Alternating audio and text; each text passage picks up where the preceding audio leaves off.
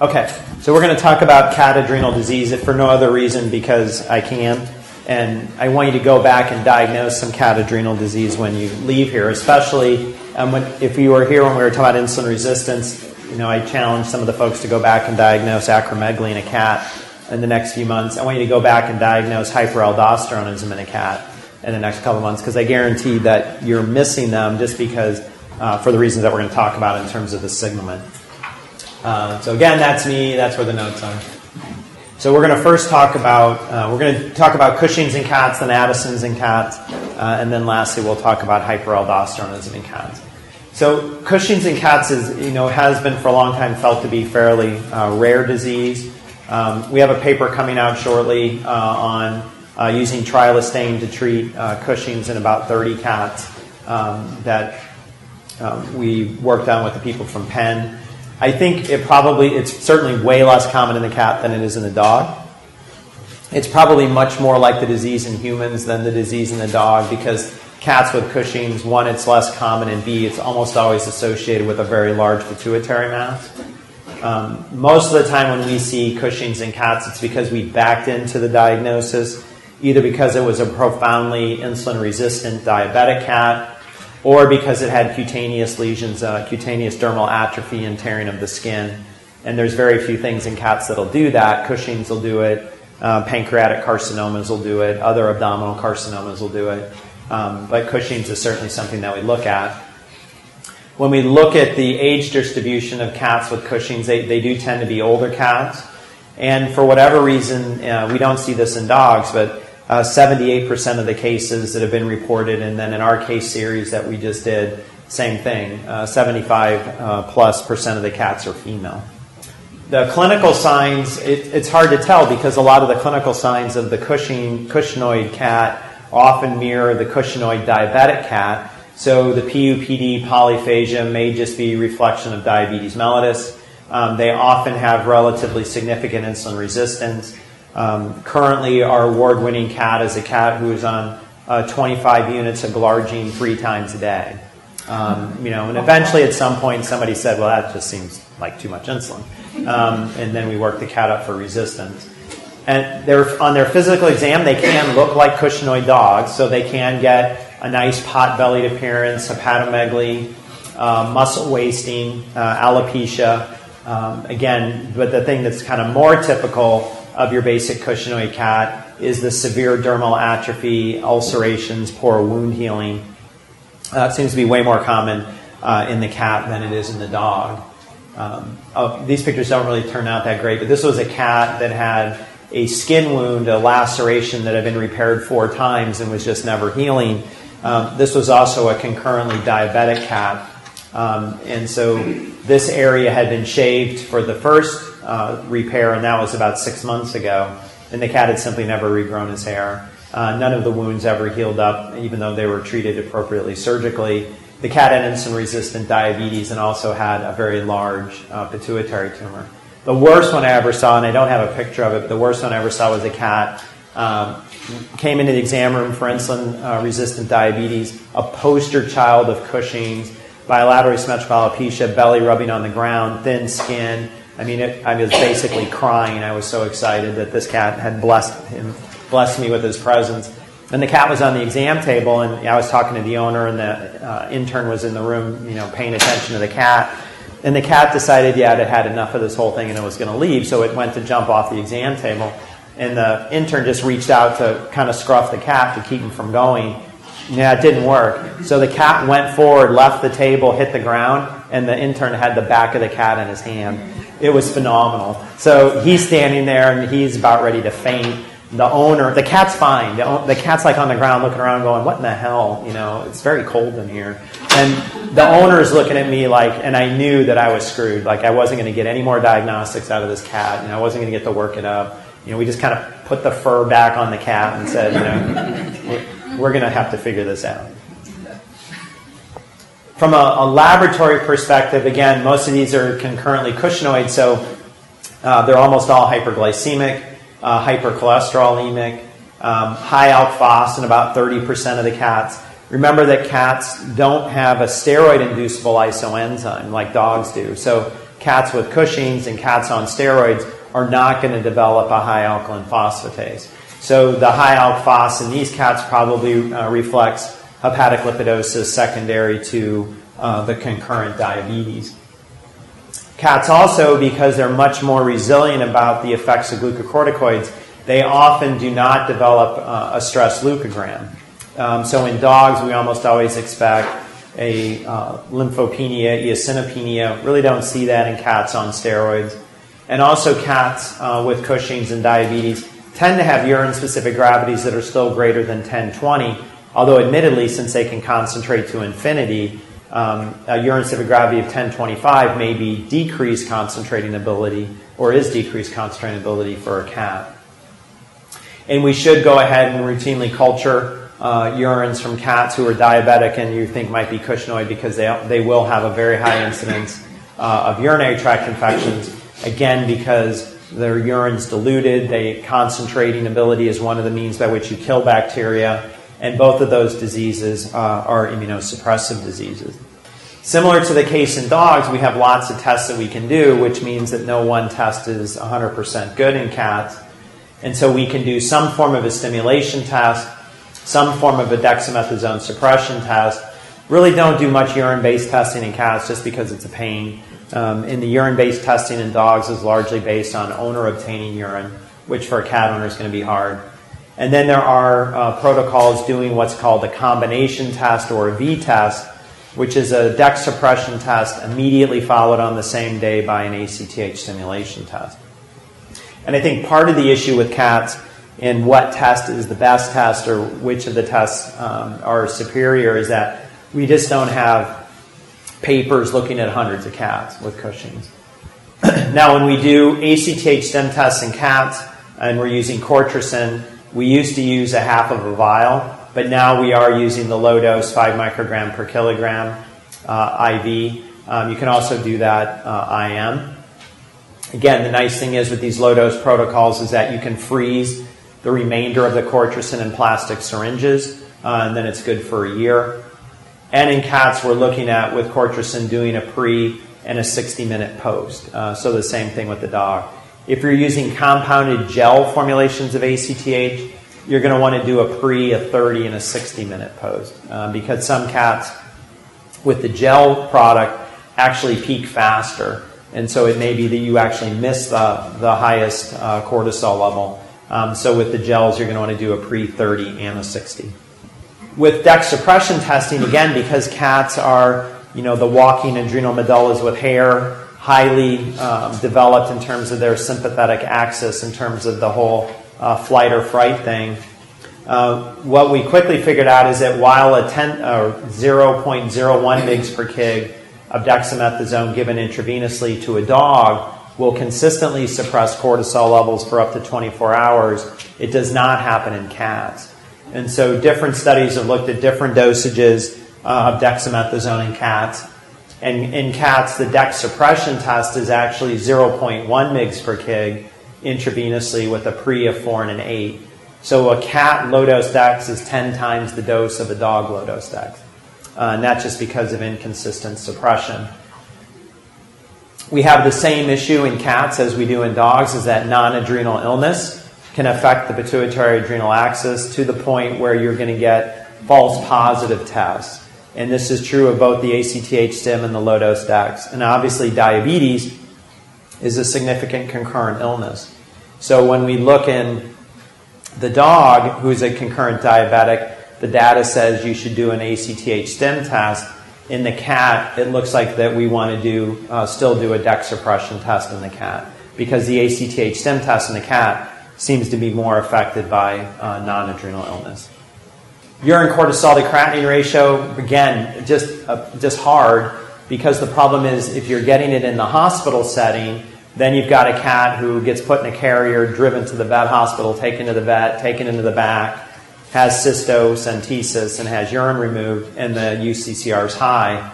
So, and because of the lack of sensitivity or lack of specificity, it's probably something, if you want to do it, you can rule it out, because a normal UCCR in a cat effectively rules out Cushing's. But an elevated UCCR in a cat means that we probably need to go back and do an ACTH stim or a low-dose DEX suppression test.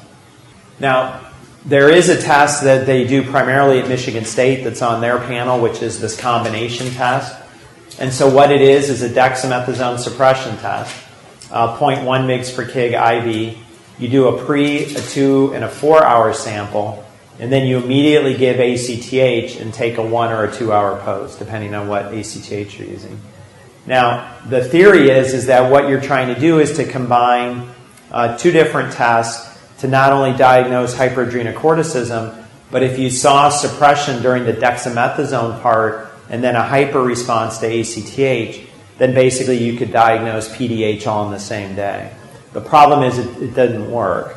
And so what it looks like is that this test is no different over doing the DEX suppression part by itself or the ACTH stimulation test part by itself. Combining them probably isn't helpful. And the main reason is probably because we don't go to 8 hours.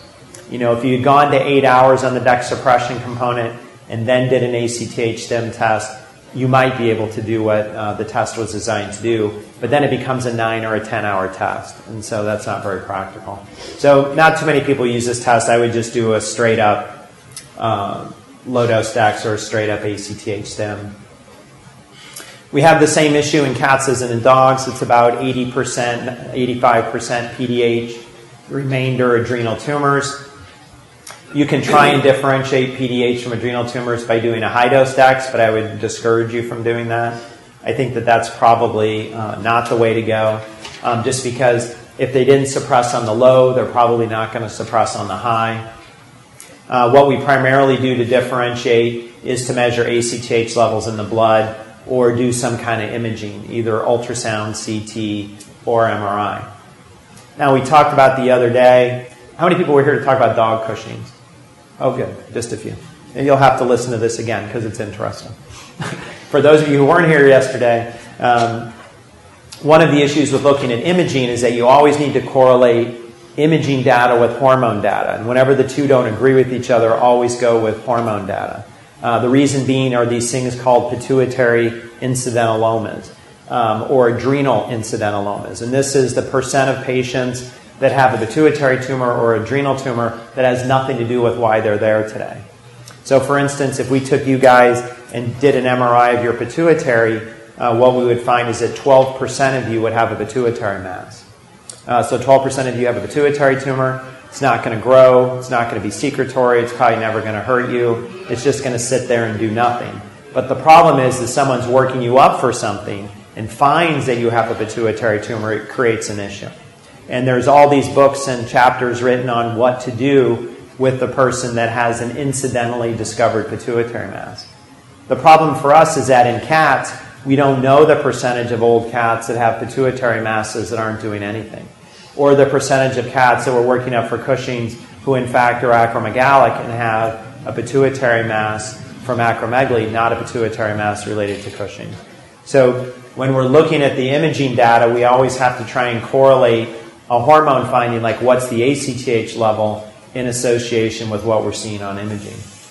Same thing with adrenals. 8% of you guys have an adrenal tumor. It's benign, not functional, will never do anything. Again, we don't know the incidence of cats, how many cats are running around with adrenal tumors. We know in dogs it's not uncommon.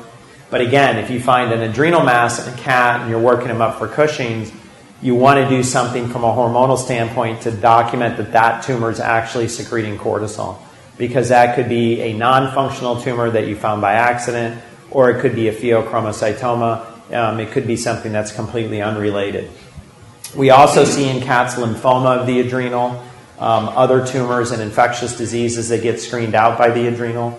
So adrenomegaly or an adrenal mass doesn't necessarily mean adrenal tumor. So probably looking at ultrasound to look at the adrenals. Are they unilaterally enlarged or bilaterally enlarged? Again, the whole issue of incidentalomas, these silent lesions.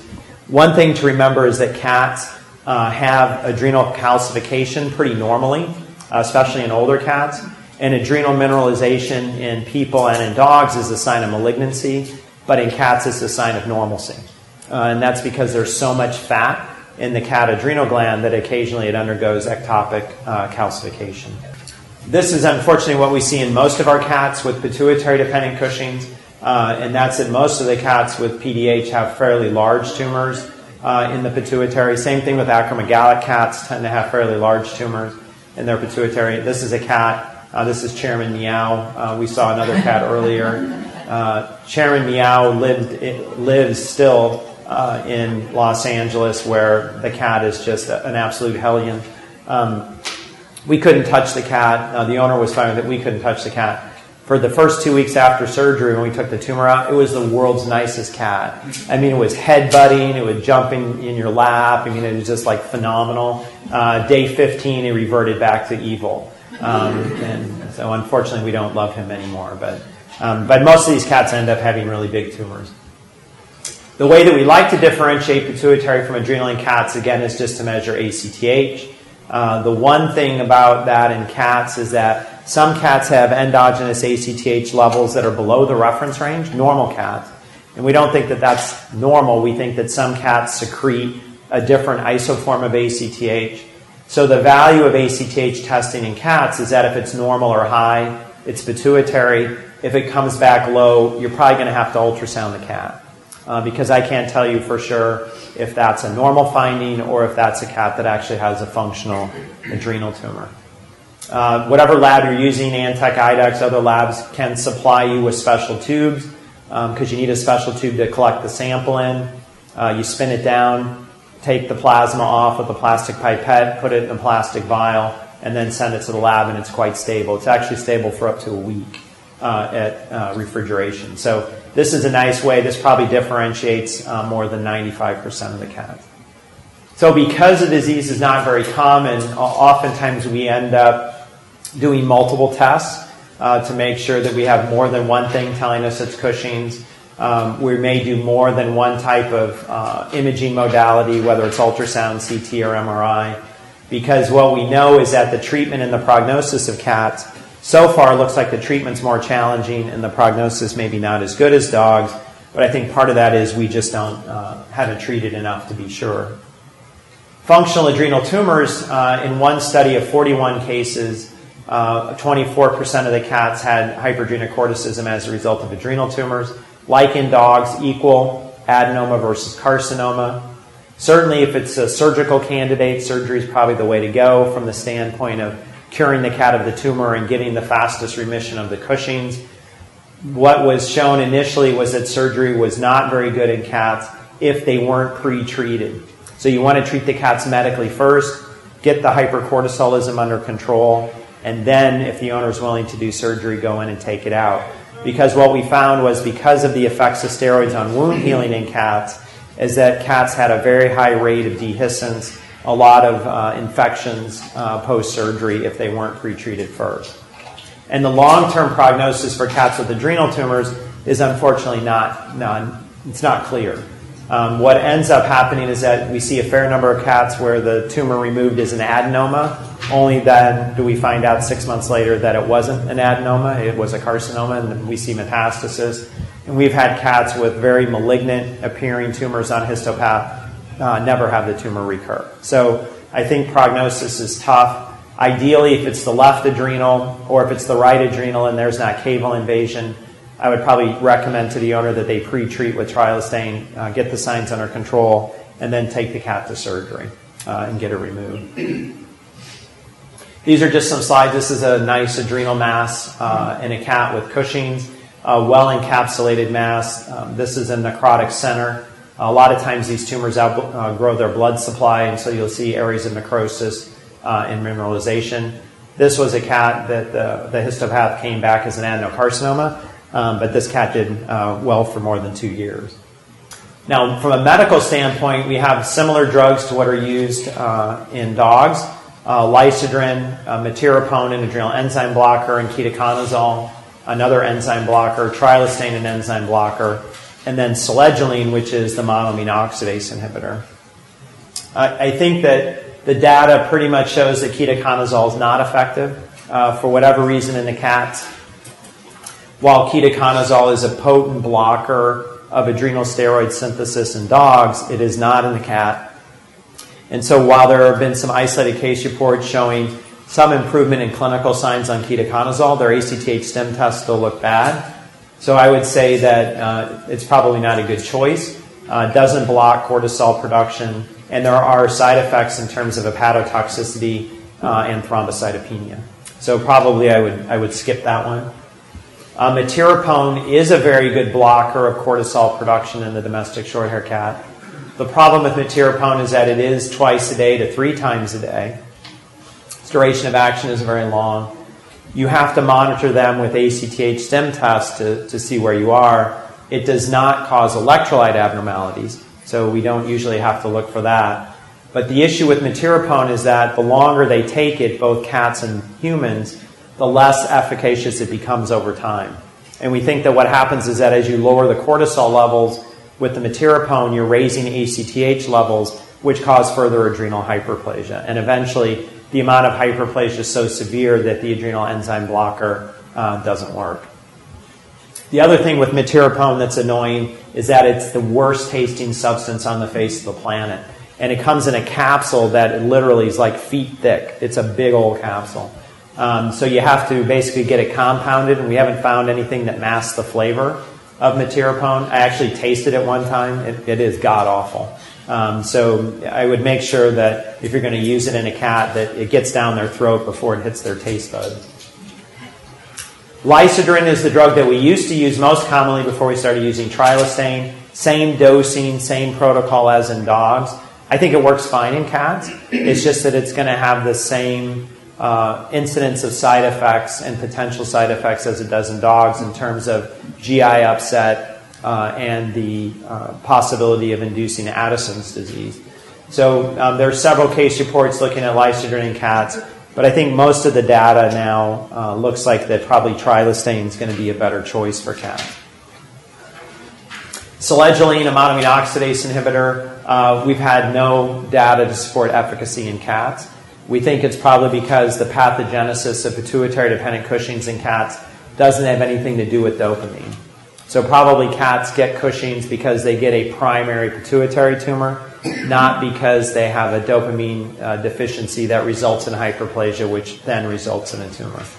But it has been used in some cats to try and treat Cushing's and acromegaly, but with really not very much success. So the drug I would use is trilostane or Veterol. We start all cats at about 2 to 3 mg per kg once a day. In the study that we just did on about 30 cats with Cushing's, we only had to do BID dosing in 2 cats. So it seems like in cats, SID dosing works better than it did in the dog. And we want their pre- and post-cortisols on the trilostane to be less than 6 micrograms per deciliter, which is lower than the dog recommendation. So it looks like to get control of the signs of the Cushing's in the cats, we're going to have to push them a little bit harder than we push the dog. Usually, too, what this means is that your basic cat's going to be on a 10 milligram tablet of Veterol. And if you have to go lower than that, and you're going to have to use compounded trilostane, just remember that there's a lot of variation in trilostane from compounding pharmacies in terms of how many milligrams are actually there. So you may not see as good of control because 1 month you may be getting 4 milligrams, 1 month you may be getting 15 milligrams. So if you can try and dose them to a size that fits the Veterol commercially available product, that would be great. And for most cats, that'll fall in that 10 milligram size. Surgery, people have done, there's one study doing bilateral adrenalectomy as a way to treat PDH. That's sometimes done in humans where the pituitary tumor can't be removed and they're not responding to adrenal enzyme inhibitors. They'll do a bilateral adrenalectomy, which certainly gets rid of the hypercortisolism. The problem with bilateral adrenalectomies in people is that it can predispose to something called Nelson syndrome. And that is when you take out both the adrenals and your cortisols are low, you get really high ACTH levels, which actually cause growth of the pituitary tumor. So the pituitary tumor can actually get much larger, much faster following adrenalectomy. And so a lot of the human patients that undergo bilateral adrenalectomy also undergo prophylactic pituitary irradiation to prevent that from happening. What happened in the cats that underwent bilateral adrenalectomy was nothing good. 3 of the 9 died within 2 months, all of infection. Median survival was only 5 months. And again, If for whatever reason you're at the point where you're thinking about pulling out the adrenals, the first thing I would tell you is you probably are genetically wired differently. Maybe you like surgery and that's your answer to everything. If you're going to do a bioadrenalectomy, I would tell you treat them with trilostane first. Make them fail that first, or at least try to control their hypercortisolism before you go in and remove both the cat adrenals. With Chairman Meow, we actually went in and removed his tumor surgically, and like I said, he became a nice cat. He's still alive. He's probably about 2 years out now from his diagnosis. And that's a very deceptive photo, because that is not him. Addison's disease in the cat is also kind of a strange thing, because with Addison's disease in cats, it's also felt to be relatively uncommon. But I think that stems from two things. One is we don't stim a lot of cats because we just don't think about it. And the other is that we're probably missing a segment of cats that are glucocorticoid deficient only. And so because they don't have electrolyte abnormalities, we don't think to do an ACTH stim test. So it largely can go unsuspected. We don't really know the incidence of isolated glucocorticoid insufficiency. It tends to occur in middle-aged cats, which is typical of canine Addison's. Male versus female being equal is unusual in the dog because it's mainly a female disease in the dog. And it's been reported most commonly in mixed breed cats and not so commonly in purebred cats. But again, I think it just reflects the number of cases that are being reported overall. This is the biggest problem with diagnosing Addison's in a cat. These are the most common clinical signs. They're lethargic, they don't want to eat, they puke every once in a while, they're losing weight. It's every single cat that comes into a veterinary hospital. So basically all cats are Addisonian. The main thing, though, that gets you to think about Addison's a little bit more strongly is that these are cats where the symptoms wax and wane. So they're good for a few days, and they feel bad for a few days, and they're good for a month, and they're sick again. Keeps going back and forth, especially cats that are doing this back and forth thing. And when that happens, they're getting azotemic. And if you have cats with recurrent bouts of azotemia that respond really well to fluid therapy, that's very unusual for chronic renal disease in the cat, but that's very consistent with Addison's. So if you have a cat that has a really good response to IV or sub-Q fluids, or somebody gives the cat a little dose of steroid because they don't know exactly sure what's wrong with it, it's okay to give them a little steroid, and the cat feels fantastic after that and then starts to feel poorly again, those are cats where I'd want to bring them back and do an ACTH stimulation test on them. On physical exam, pretty nondescript stuff. If they're in a full-blown Addisonian crisis, then certainly you can see hypothermia, shock, hypotension, and hyperkalemia and arrhythmias. Most of the time what we're seeing, though, is just a really sick, flat-out, dehydrated cat. And the duration of symptoms is median is 14 days. This actually should be 100. The range goes from 5 to 100 days. And these are the cats that are just doing the up and down, and then eventually they come in flat out because they come in an Addisonian crisis. If we look at their laboratory abnormalities, very similar to dogs. Hyponatremia and hyperkalemia. Sodium-potassium ratio is less than 24. This can also, though, be seen in cats with third spacing, so cats with pleural effusion, cats with peritoneal effusion, especially chylothorax or chyloabdomen, can result in sodium-potassium ratios like that. And then where we tend to get led astray is the presence of azotemia, because these cats are sick, they're azotemic, they have dilute urine, so then they get diagnosed with renal failure. And again, the thing that would make you think, well, maybe it's not renal failure, is when you come in the next day, after putting the cat on IV fluids, the azotemia is resolved. So again, rapidly resolving azotemia in a dog or a cat, one of the things we should always think about is it Addisonian? 25% of dogs develop hypercalcemia with Addison's. Seems to be very rare in the cat. There's only been one case report of a cat that was hypercalcemic. Not sure that cat was hypercalcemic from Addison's, because it may be that cat had idiopathic hypercalcemia from GI absorption. That cat was treated with steroids, which is the treatment for that disorder anyway. So it may be the hypercalcemia resolved simply from the prednisone and not from treating the Addison's. Same thing, stim test, Cortrosyn, IV, IM. pre and a 60-minute post. And what we should see is 0 and 0. Most of these cats, they have no amount of cortisol at rest and 0 amount of cortisol post-stimulation. Treatment options for mineralocorticoid replacement. Acutely, we do DOCP because they're sick and they're not going to take oral meds. Chronically, you can use either one, Florinef or DOCP. The nice thing about DOCP, it's better at controlling the electrolytes than Florinef is.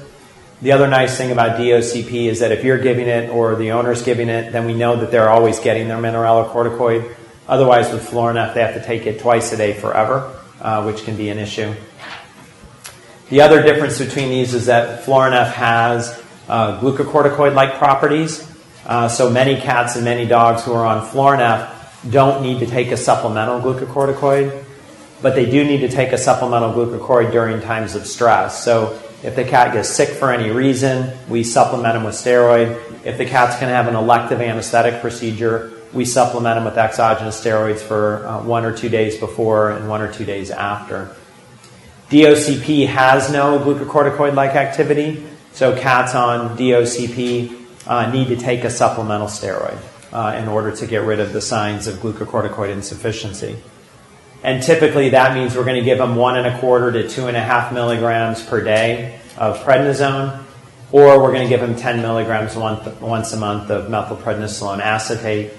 If at all possible, I'd probably try and do daily pred, only because it allows us better to titrate the dose. And I think as the methylprednisolone tapers off, the cats tend not to feel that well. And mainly what happens with too little glucocorticoid replacement is that they have GI signs. Their appetites fall off, they get some vomiting, they get a little bit of diarrhea, they lose some weight. The main effects of the steroid are going to be on the GI symptoms.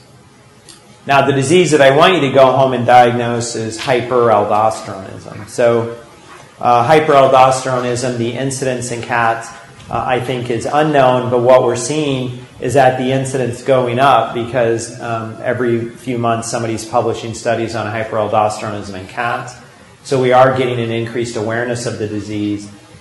Typically, these are geriatric cats, and it may be a component of multiple endocrine neoplasia. So these are cats that have already been diagnosed with one endocrine tumor. So they were diagnosed with hyperthyroidism, and now they're being diagnosed with hyperaldosteronism. Or they are diagnosed with Cushing's, and now they're being diagnosed with hyperaldosteronism. So it can be a genetic defect that involves multiple endocrine tissue. And the classic clinical signs of a cat with hyperaldosteronism are weakness, lethargy, anorexia, and when their potassiums get really low, they develop cervical ventriflexion of the neck. And there's really only 2 things that we know about that'll do that in a cat. One is hypokalemia, and the other is thiamine deficiency. So if we have a cat with cervical ventriflexion, certainly we're going to want to measure his electrolytes right away.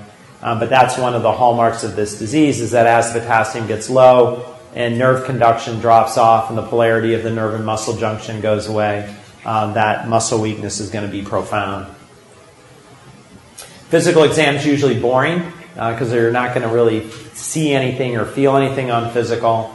It's mainly in the laboratory area where we pick up or think about hyperaldosteronism, or where we forget about it. And that is, most of these cats are going to be hypokalemic. It can be quite severe with potassiums of less than 2.5. The thing I think that confuses people is that the sodiums are usually normal. And I think that, with Addison's and hypoaldosteronism, we can make sense of hyperkalemia and hyponatremia.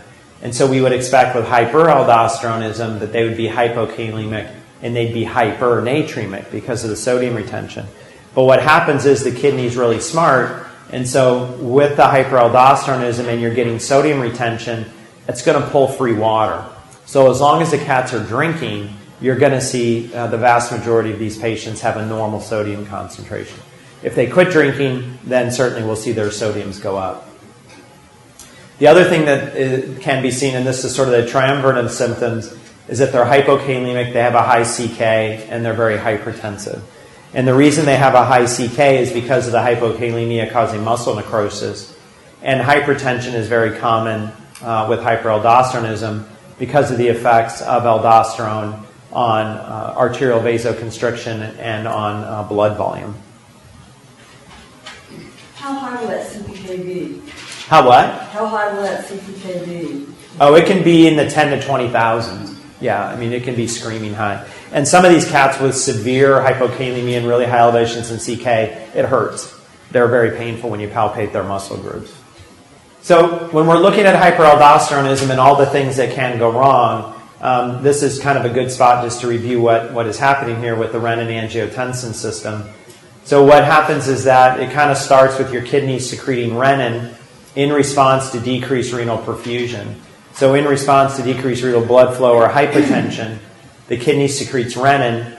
Angiotensinogen, which comes from the liver, undergoes an enzymatic reaction with renin to become angiotensin 1.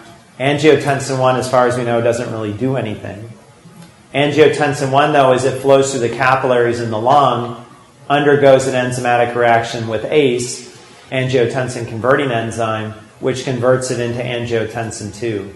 And angiotensin 2 does lots of things.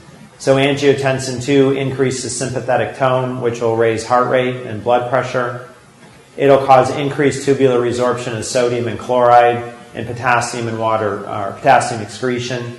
There'll be secondary water retention because your kidney, as it resorbs the sodium, wants to pull water with it. Angiotensin 2 will go down and stimulate the release of aldosterone from the adrenal, which then will go up and further enhance tubular sodium resorption. It also causes very potent arterial vasoconstriction to raise blood pressure, goes to the brain, stimulates the release of antidiuretic hormone, which causes increased water retention as well. So the net effect is water and salt retention. Your circulating blood volume increases, and as a result of that, perfusion of the juxtaglomerular apparatus increases, which shuts off further production of renin. What happens in these cats is that the whole system gets messed up because there ends up basically being two primary causes of hyperaldosteronism in cats. One is due to what's called in people as Conn syndrome, which is a unilateral adenoma or adenocarcinoma of the adrenal gland. Rarely in people you can see a primary form of hyperaldosteronism that is due to bilateral adrenal hyperplasia, and it can be dramatic. The hyperplastic adrenal glands actually look nodular on ultrasound and on histology. And these patients are characterized by really high aldosterone levels with low to normal renin activity. And this is important because when you're looking at aldosterone, it depends on what is a high aldosterone associated with high renin or high aldosterone associated with low or normal renin. This disease, Conn syndrome, adrenal tumors resulting in this syndrome of hyperaldosteronism, obviously was discovered by Dr. Conn. The trivia fact of the day that you probably don't want to know is that my dad was diagnosed with Conn syndrome and an adrenal tumor when he was 32.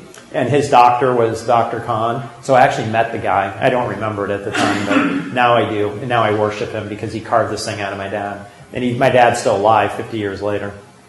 But he was one of the first patients in his case series on hyperaldosteronism. And they couldn't figure out why my dad was so hypertensive and so weak and having muscle problems and stuff. It was quite bizarre. So with secondary hyperaldosteronism, what happens is that your renin levels are normal to high, and this is anything that causes decreased renal blood flow, hypotension, decreased perfusion of the kidneys, so congestive heart failure, renal disease, GI disease, liver disease. And so this is associated with elevated aldosterone because renin is motivating the system to get you to secrete aldosterone. What both of these things lead to is increased potassium excretion in the urine, lowering total body potassium. Remember that when you're hypokalemic on a blood panel, your total body potassium is insanely depleted because your body's going to try and maintain plasma potassium. And so if your plasma potassium can't be maintained, you've already moved all the potassium outside of your cells. That's a severe total body depletion. Increased sodium absorption leading to higher circulatory volume because of increased water resorption. Increased renal tubular bicarb transport and hydrogen ion loss in the urine, which results in a metabolic alkalosis. And in cats, we can see profound muscle weakness, and in cats, retinal detachment secondary to hypertension. And sometimes that's the first symptom. of the disease in a cat is a cat who comes in acutely blind with retinal detachment. Now, the way that we can diagnose this is first from a hormonal standpoint, and we send these to Michigan State, is by measuring aldosterone level, and typically these things are insanely high. So their aldosterone levels are commonly greater than 2,500, where up to 400 is considered to be normal. What we don't have in the U.S. is a consistently reliable way to measure renin. Renin's very hard to measure in all species. You really don't measure renin. You're measuring renin activity. So right now what we have to do is just rely on aldosterone and then look at some kind of imaging modality to confirm the presence of an adrenal mass. So the presence of hypertension, hypokalemia, muscle weakness, high CK, high aldosterone in an adrenal mass is what you're going to use to diagnose the primary form of hyperaldosteronism. These are just some cats with primary hyperaldosteronism. This was an ultrasound image. The cat had a 1 by 7 by 2 centimeter mass. That's the vena cava under there. This is another cat with a nice plump adrenal that we saw at surgery. This is another cat on ultrasound that had a very bilobe, very, very enlarged, a 1.4 by 3 centimeter adrenal mass as well. And this same cat underwent CT. This is the cat's right kidney here. This is the cat's right adrenal gland, slightly big. That's the cat's vena cava. This is what makes the surgeons very nervous. So whenever we're considering adrenalectomy in cats or dogs, especially if it's right-sided, we're going to go ahead and CT them.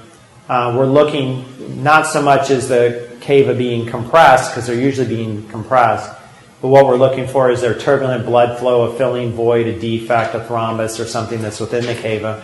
Because if it's already invaded through the frontoabdominal vein and grown into the caudal vena cava, those are much harder surgeries to deal with.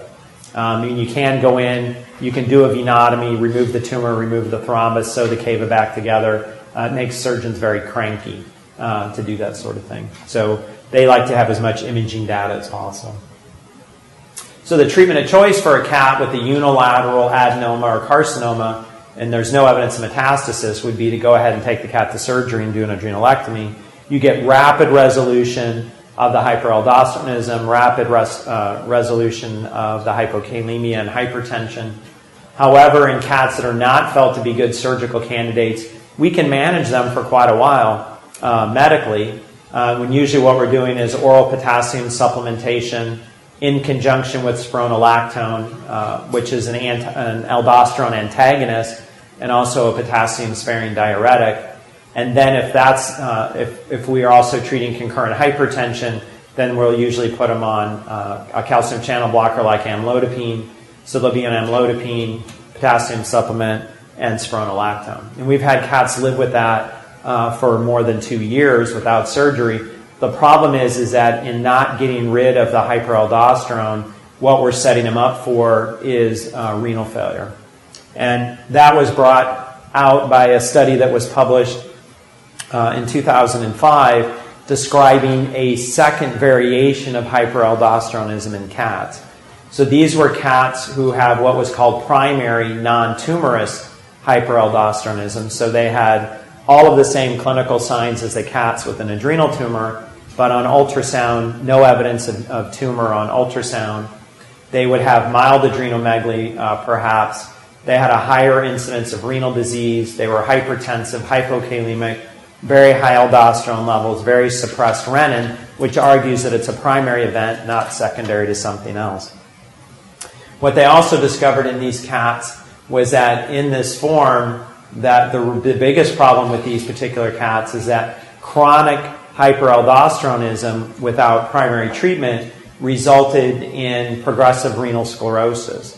And it resulted in the formation of fibrous tissue in the kidney, thrombus formation within the small vessels within the kidney, and systemic arterial hypertension with proliferative changes leading to more rapid progression of coexisting renal failure or the occurrence of renal failure in these cats.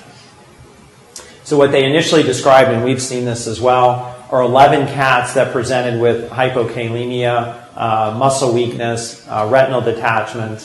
3 of these cats had a normal BUN and creatinine at admission, but later progressed to azotemia. 8 of the cats were azotemic at first examination. In these cats, as they treated them medically for their disease, and as the cats died off, they found that adrenal hyperplasia was present on 3 of the cats. And when they did histopath of 4 of the cats at necropsy, they all had severe glomerular sclerosis. And one of the concerns with hyperaldosteronism is that hyperaldosteronism leads to remodeling, vascular remodeling, not only of the heart, which is one of the contributors behind heart failure, but also to remodeling and sclerosis and intrarenal hypertension in the cat. And it looks like the tumorous form, the unilateral adrenal tumor form, leads to more complete suppression of renin and less kidney damage than the cats with this idiopathic bilateral disease, where they have incomplete suppression of renin, which together with hyperaldosteronism leads to progression of renal disease. And so the reason why we bring these up is that I think that what you should probably want to do is, again, when you go back and you start looking and seeing cats that come in with azotemia, hypokalemia, and hypertension, is don't just assume it's renal disease or primary renal disease. I'd probably start measuring aldosterone levels in those cats and see if how many of the cats have aldosterone levels that are high, image the cats, and even if the owner's not interested in treating the cat primarily with surgery to treat it, one of the things that we're looking at doing is treating these cats with spironolactone as an aldosterone receptor antagonist. And the reason that we're looking at that is this was a paper that was published a few years ago in humans, but in patients who had primary hyperaldosteronism, where they did not undergo surgical treatment, the group that was treated with spironolactone lived significantly longer than the group that did not take spironolactone. And so I think that in these cats that have the primary non-tumorous form of the disease, it's very important to probably get those cats on spironolactone to not only help control the blood pressure and control the potassium, but basically to block the effects of hyperaldosteronism. That's the guy, that's Dr. Khan, the guy who carved the tumor out of my dad. Also, you probably participated in the 50th anniversary of the discovery of aldosterone. I don't remember seeing any of you at the party. It was a grand time as well. And aldosterone's been linked to all kinds of evil. There's a lot of evidence now that humans and dogs and cats with congestive heart failure should probably take spironolactone, not as a diuretic, but as a protective effect against further sclerosis of the heart and of the kidney. All right, does anybody have any questions? Yes? So should we be putting chronic kidney cats with spironolactone? Well, I think that, that begs that question. And we've had this conversation with renal people, and I think that the answer to that question, the real answer is we don't know. My guess answer is probably yes, especially and certainly if they have aldosterone levels that are elevated. I would be very much inclined, spironolactone is very safe. I think it's a reasonable thing to consider doing in cats that are hypertensive, hypokalemic, have renal disease, and their aldosterones are elevated. I would just put them on it and see. But I think that that's something that people are actively looking at. There's enough cats now being found that have elevated aldosterone that someone could probably do a prospective study and look at survival. And I think what you're probably looking at is a study very similar in cats to like looking at a calcitriol placebo effect or an ACE inhibitor placebo effect in cats with chronic renal disease. I don't know why we couldn't do a spironolactone placebo in cats with chronic renal disease. Yeah. How low is the potassium? Is it down to 2 and lower? It'll be low in virtually 97% or so of cats. It gets profoundly low below 2.5 in about 10% of cats. Okay, and if you treat the cat with potassium supplements, do you expect the cat to respond Yeah, to that? should feel much better. Okay. Yeah, I mean the cat will feel way better. They need emergency IV potassium in that setting. But once you control their potassiums with IV supplementation and start them on oral, you can usually regulate their potassium by giving them oral potassium supplements and spironolactone, and control their blood pressure with amlodipine if spironolactone by itself isn't going to control it, which most of the time I think doesn't. I think they need to be on a calcium channel blocker. Can they have this in the absence of high blood pressure? By definition, no. So by definition, you have to be hypertensive and hypokalemic and have elevated aldosterone to fulfill this. Yeah. But I think that what's happened in the past is that we found a lot of renal failure cats with hypokidney and hypertension, just attributed it all to kidney disease. Yeah. Yeah. How do you follow up on your Cushing's cats that you put on Travis? ACTH stem test, 4 hours When post. do you start? Yeah. 2 weeks out? When do we follow them? So just like with dogs, so we'll start them and see them 7 to 10 days, see them in a month, and then see them every 3 to 4 months. Yeah. Same protocol, still check their electrolytes just like we do in dogs. We didn't really see much in the way of electrolyte abnormalities, but I think that's because that adrenal cascade that I showed the other day for the pathways, that's dog and human. Not sure it's the same in cats. So we don't know if the same enzymes are in place and at what level the enzymes are in the cat. So we didn't really see much in the way of electrolyte changes in cats, but for now we tell people you should monitor it so we know that it doesn't do it. Or until some cat goes permanently out of sodium. Then I'll say, see, I told you. You should have monitored it. Okay. All right. Thank you very much.